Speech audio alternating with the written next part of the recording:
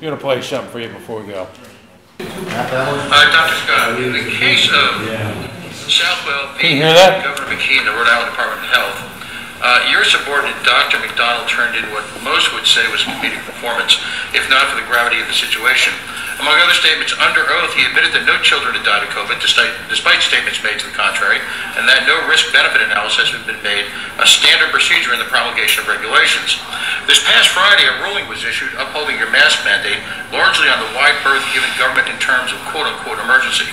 The judge did rule, however, that children suffering under your mandate had, in fact, been irreparably harmed. Why do you continue to engage in an action of the masking of children that Rhode Island Judge Lamphere ruled has caused them irreparable harm? I believe that. Masking works.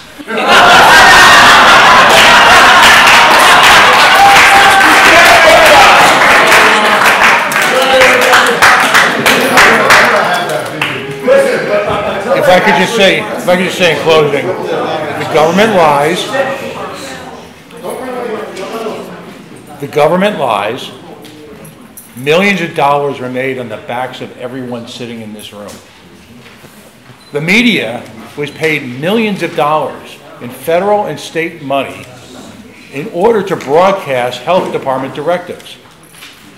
There was an upcoming gubernatorial election. Do you think for a single moment those people were going to turn off the faucet to tell you the truth?